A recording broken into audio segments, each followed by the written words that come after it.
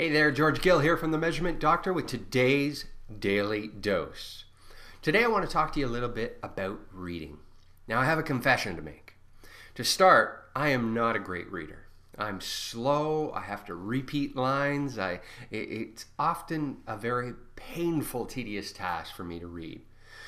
But I've learned over the last decade or so that reading is probably my most powerful ally.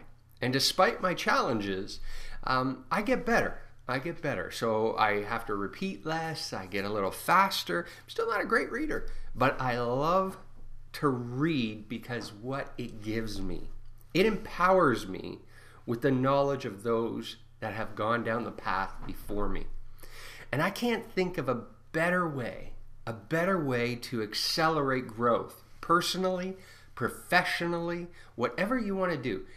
Whatever you want to do, and I really mean that, reading will help you get there faster.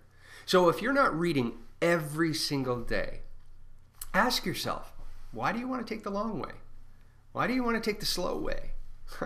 You probably don't have a good answer for that. So it's time to pick up a book. It's time to grab some mentors, silent mentors, and start to read.